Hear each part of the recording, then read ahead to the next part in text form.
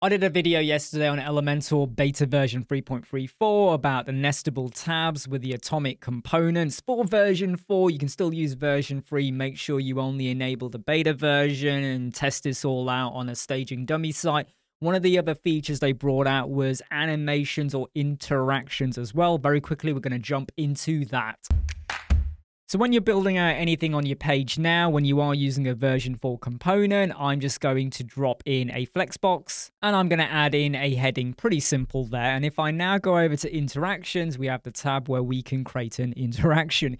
It could be an entrance one, it could be one that's triggered by when the page loads or even when we're scrolling. So I'm going to go over to my flexbox. I'm just going to make the size of this be 600, go to my layout, and I'm just going to centralize everything like that. Pretty simple, boring, I know.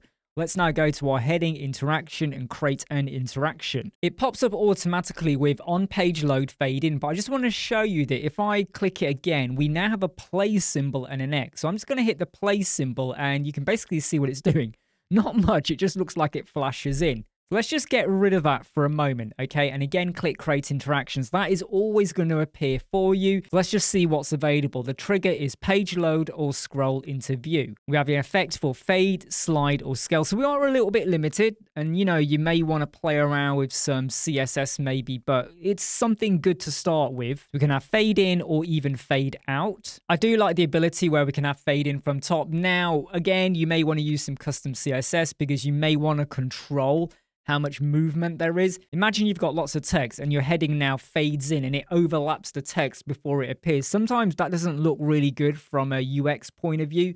So you may want to control the height of that. We can decide on the duration. So I'm going to make it be really slow. And we can even add in a delay as well. Now I'm just going to copy that and I'm going to copy again. And I'm going to scroll down to this second one. We're going to go to interaction and this currently is set to be a fade in. Let's change it to be scroll into view. And I'm actually going to set it to be an out. So let's just see what it does. So let's go and hit publish. And now we're going to preview it. So straight off, the very first one I did fades in up because that's what I did. But I had a second one. I'm intentionally waiting. So when we now scroll down, there you go. It's faded out. Did you see? It didn't do it as soon as I'd loaded in the page, but it has done it. Always be careful though when you do stuff like that because sometimes you might have an image and there's got to be or some text because it's now gone. Right, look, doesn't matter how much I scroll up and down, it's not reappearing. If I go for slide, you can obviously slide in from the left and right. Again, you know, it's not completely sliding in from the page, if that makes sense. Let me just show you. If I hit play, it slides in from a part of the page. And this flex box, if I'm correct, is set to be 100% width. Now, you could argue that if you go to your flex box and you go and justify the content to the left, then obviously, yes, it will appear like it's sliding in. I'm going to refresh my page. Can you see it's not completely off the page? Maybe it's to do with the duration. So let me now set it to be 200. And I can still see it. Look, no matter how many times I refresh it, a title is still visible and then it slides in. So if I was going to have a slide in animation, I would want it to be completely off screen and then it slides in, or have some control over the start and end point. And there's an option for scale as well, in or out, and I'm just going to go with something like that. So you can see it's now scaling upwards. Like I said, we are limited as to how much we can do at the moment, but then you could argue how much do you want to have. Now, I do hope that Elementor will look into actually, is it, you know, how much can you control the slide in and where it appears from? Because that is how you could make this even more versatile. Because I feel like I'm still going to have to drop in a bit of CSS to tweak it.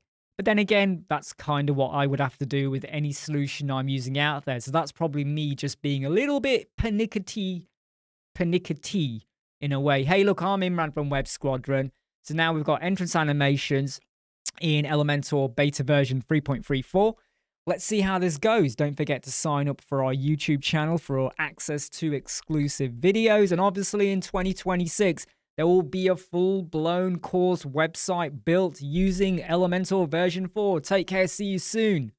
Bye.